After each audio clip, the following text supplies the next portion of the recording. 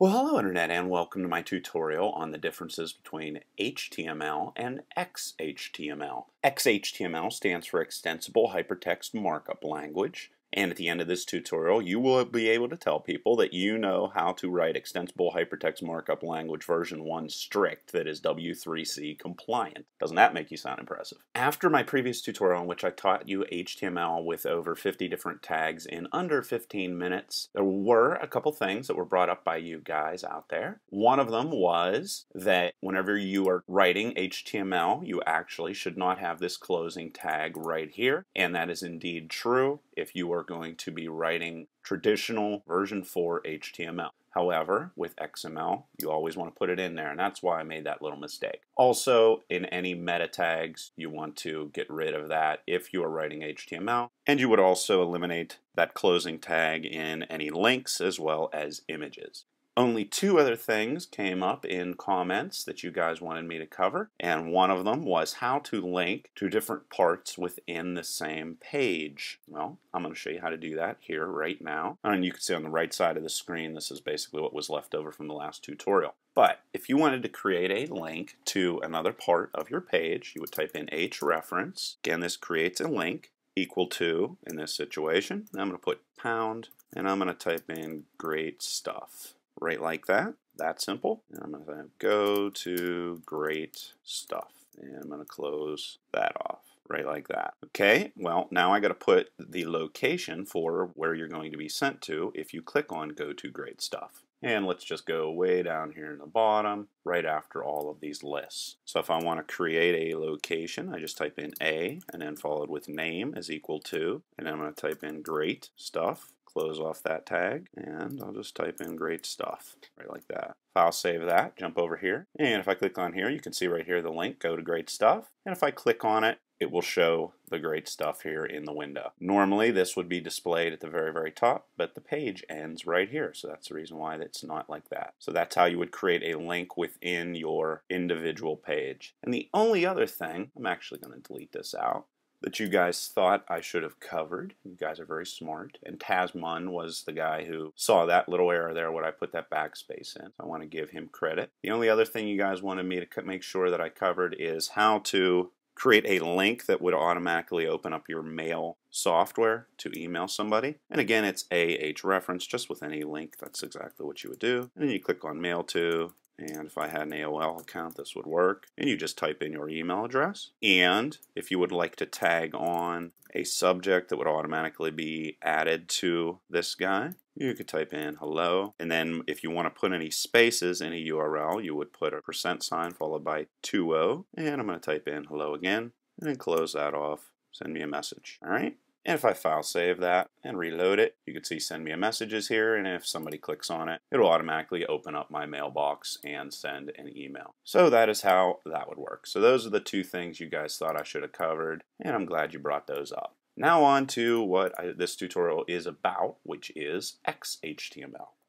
There really aren't major differences between HTML and xHTML. But of course there are some. And just so you know that what I'm going to do here is definitely going to be xHTML compliant. You can see here I already validated it. So I went to validator.w3.org/check, and if you plug in your code, they will tell you if it is valid xHTML1 strict. Okay, so we know this works because I already checked it. Well, the next thing you got to do, you got to change your doc type, and I'm going to come in here. This is all the same right up until this point. Here I'm going to put an X in. And of course this is going to change to 1.0 strict /en, 2 slashes there. And just so I don't confuse myself, let's just get rid of all this right down to this point. And then you're going to type in http://www.w3.org/tr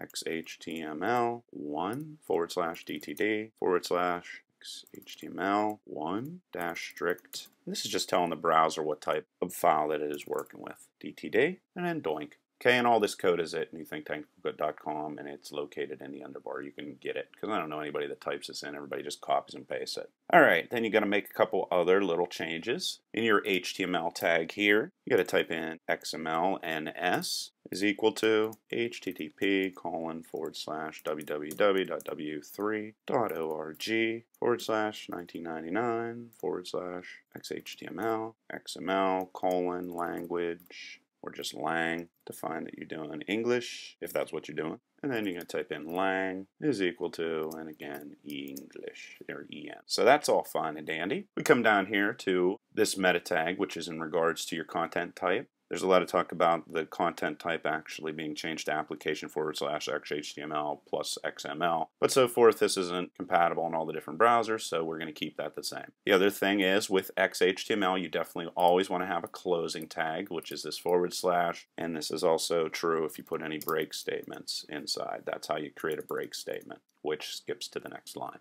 But then we move onwards. Any defining of styles of any type in xHTML is frowned upon, so you would not want that in there. You would instead want to link to any CSS files for any styling, period. Everything else here is perfectly fine because I do have these ending tags here. So that's all perfectly fine and good. But as we scroll down here, there are some things that need to be changed. But you have to understand, I'm just going to type these out for you. xHTML doesn't allow you to use a couple HTML tags. Good thing is most of them aren't really used, commonly anyway, but occasionally people use center. You're not allowed to use center anymore. You're also not allowed to use font. You're not allowed to use frame. You're not allowed to use iframe. You're not allowed to use menu, strike, or underline. So those are the tags that you are not allowed to use that you would normally be allowed to use in regular HTML. And I provide you that just for completionist reasons. Also on top of that, you're required to have all your inline elements be placed inside of block elements. I'm going to explain this in a second. In the body section of your HTML, your inline elements are those elements that don't force a line break after their closing tags. And you can see examples of them here with the abbreviation and the acronym. That is why they're showing up all on the same line. See, there's no line break here. Something abbreviated ASAP, I want this. So this means they are inline. If they are block statements, such as H1 is a block statement, and you can see that here because there's a line break right here. Also, the paragraph tag is a block